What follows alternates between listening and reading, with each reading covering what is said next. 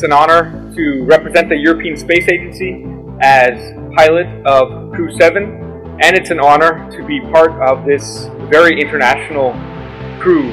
Even though we've been exploring space for 50 or 60 years now, in many ways we've only just begun, and there are still so many exciting discoveries waiting for us.